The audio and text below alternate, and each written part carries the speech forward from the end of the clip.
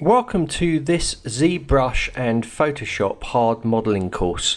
Now this course I'm going to be using ZBrush primarily to build our robot. As you can see here, we're going to be working from a reference. I've just done this quick reference concept which I'm working to, and we finally come and this is our end result for our robot. As you can see, quite detailed, quite good.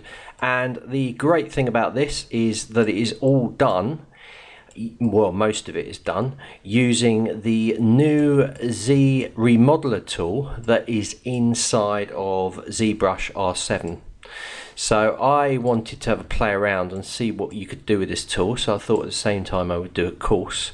And the course also covers how to add wear and tear to a model, and we do this in Photoshop. So we're going to output all of our materials, our model, and we will take that into Photoshop and retouch it. Now this course is for beginners. I've made this especially for beginners, intermediates to advanced, to have a look at the new features of the ZRemodeller.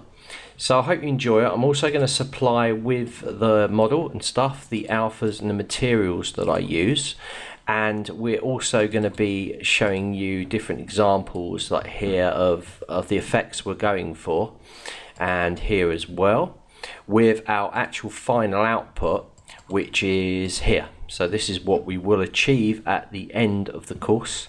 So I've enjoyed this course. I've been looking forward to doing this using this new ZRemodeller. It's pretty cool. Mainly I work on hard surface inside of Maya or 3D Max, but I wanted to push it and see how much I could do directly within ZBrush, and using this workflow I can see it could be very quick to produce hard surface models.